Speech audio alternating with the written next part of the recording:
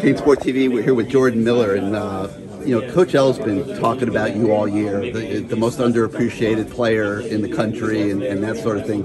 Today, Texas was focused a lot on your teammates, and the ball had to go through you, and you go 7 for 7 from the field and 13 for 13 from the free throw line, 27 points, and your team's going to the Final Four. What's going through your head right now? Yeah, I didn't even know I had a perfect game until someone told me afterwards. I was just so focused on wanting to win. I said this before or in the media, I'm just very proud of this group. We were down, I think 14, or we were down at halftime. We haven't been down at halftime in a really long time, at least at this margin. And the way we came together, pulled through, played for each other, everyone was in double figures. Just very proud of this group. And Texas, I mean, I don't know if they surprised you guys, but Coach O was talking about how much fast they were, and that contributed greatly to them putting you in the hole they did. Plus, they were shooting 60% from the field. But you guys didn't panic. What was going through your minds at that point? Yeah, I was making sure personally that no one was panicking. We've been down before throughout the season. I think their ability to score the ball was really impressive.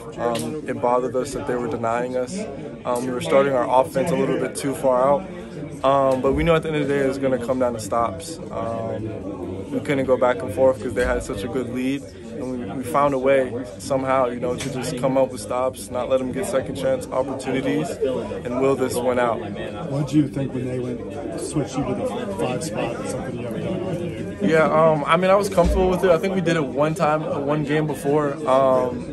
But, I trust the coaches. I was like, this is what they think the best group of players that can come out and will this game through. I got to watch the film back to see how effective it was, but I was comfortable. At the end of the day, just wanted to pull that one out. How much does Coach L's demeanor and just his calmness, how much did that play a factor today? Yeah, Coach L's always calm. He's really good at rallying the troops and getting us to not panic, not play too fast, not do anything. So having a coach like Coach L is great for just keeping us level-headed. When someone's yelling and screaming in your face all the time, it has its perks, but when someone's calm, it's kind of like that reverse effect. And I think, that's what Coach O does. Did he say anything today that you thought was really registered with you guys or kind of helped see, help this come back at all? He said so much. I wouldn't say he said anything new, but, he just explained to us that it's a 40-minute game. They're shooting the ball really well, which our game plan was that, they're not really a three-point shooting team. See if they can do it for 40 minutes, and it ended up working in our favor.